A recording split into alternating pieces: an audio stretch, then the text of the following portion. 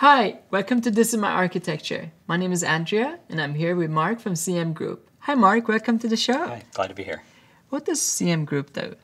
CM Group is a family of email marketing brands that allow businesses and nonprofits the world over to send email campaigns to their customers or constituents. Wonderful. So today we're going to talk about email delivery subsystem. What is that? It's the part of our application that allows customers to send the messages and for us to be able to report back to them the status of those messages, whether they were delivered or bounced. I see. So we all send emails, right? So what does this architecture bring? This architecture allows us to send billions of messages a year. At peak, we're doing probably 8 to 10 million messages an hour. Wow. And we need a high scalability for that. Wow, that's billions, sounds like a lot. And I know email systems can be tricky. Let's dive straight to it. Let's figure out, so where does this originate? Sure. The email campaigns originate from an application that customers are using. It's just a SaaS-based application. They'll go in, they'll create the campaign that they want to send. They'll specify the list of recipients that it should be sent to and metadata that should go with that campaign for the mail merge process, like first name, last name, any other specific data that they're interested in sending in as part of that campaign. Wonderful. So you have different campaigns. Say, for example, you have a handful of campaigns. What happens in this architecture? I see a bunch of AWS services. Yep. It's running on AWS. Yep. Walk us through the workflow. Sure. When customers in our application send a message, we do two things at that point. We take the list of recipients that they're sending to. We grab data out of Aurora Postgres, create a CSV file of the email address, metadata about the first name, last name, create a CSV and push that into S3.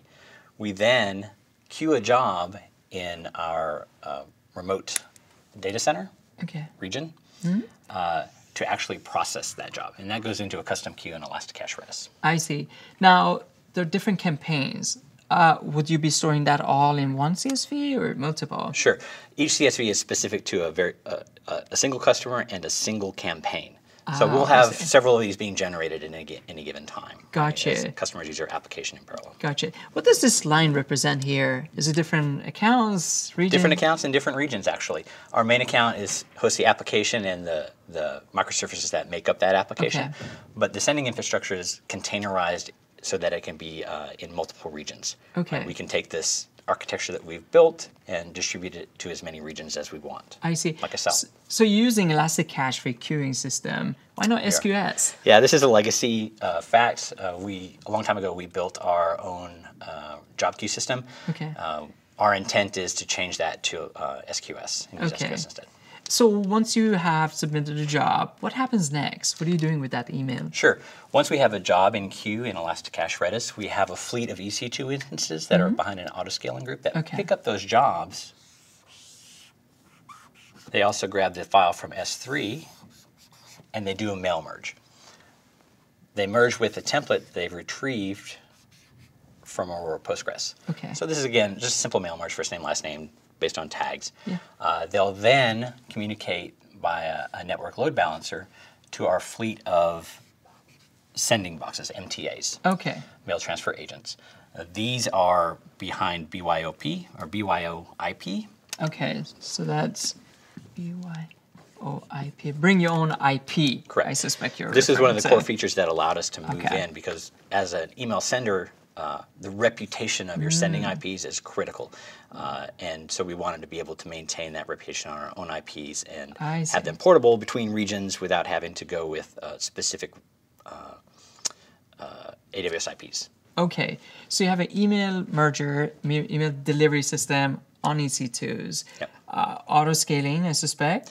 Not auto-scaling, but we can scale them out on demand. So why did you use fleet of EC2s and not, say, container service or Lambdas? Sure. Delivering an email stream is a very critical component of our service, right? And we need to have extreme reliability in doing that. We need to make sure that recipients receive an email once and only once.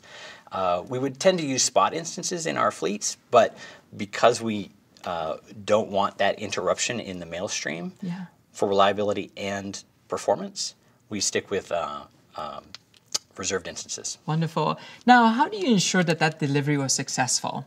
Sure. The MTA, when it delivers to the internet recipient out here in the cloud, creates a log entry in its own files. Okay. We have Amazon Kinesis agent here that sends it to Firehose, whether it was delivered or bounced, and any metadata about that we receive from the remote server about why, and then that gets back over to our main account here for processing, storage in Aurora, and then back up to our customers. Oh, this is fantastic. This is, handling billions of different emails from the campaigns to successful delivery, and you're tracking sort of how this is progressing through the chain.